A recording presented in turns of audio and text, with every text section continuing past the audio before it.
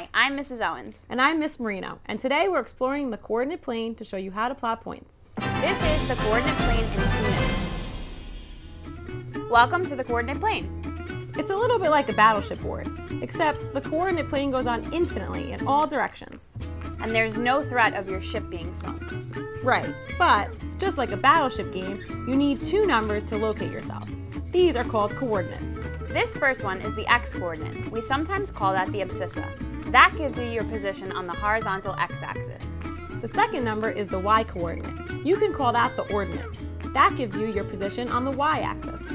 If you're ever confused, remember that the letters go in alphabetical order, x, then y.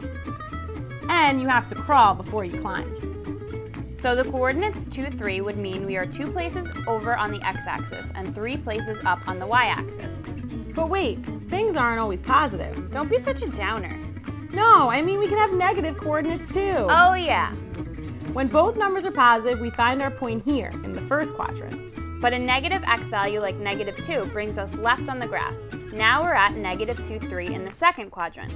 And a negative y value brings us down here to -2, -3.